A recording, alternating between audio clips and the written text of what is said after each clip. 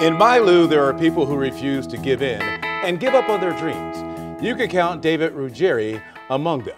Life has taken him on an adventure, yet he never lost sight of his calling and found a way to make it happen. Art is David Ruggeri's passion. My first major was art. But years ago, I was selling drawings for $25. life got in the way. I listened to kind of everybody, right? And that, I needed to have a real job. So he dropped the spray can and he went fishing. Hitchhiked to Alaska. I worked on a fishing boat and in a cannery. These days, And then I went back to school. he's an associate professor at Mizzou.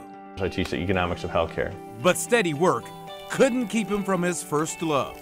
I got to give this a try because regret is going to be worse than the failure. And now, he puts graffiti on canvas. I never really went out and spray painted on buildings or cars. I was always too afraid that I'd get caught and then my mom would kill me. There are layers to his creativity. Well, this is, I bought vintage comic books. I think it just is a great look. It kind of gives a different feel. And a touch of nostalgia. All my subject matter are things that have a connection to me. 10 years into it, and his art is taking off.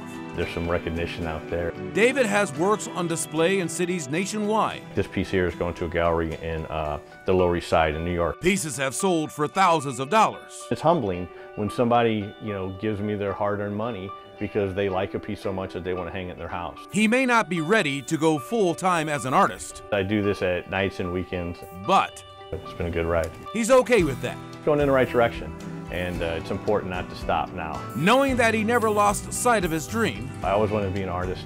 giving that dream a second chance. I always tell my students, you have to follow your dreams, and you have to do, your passion.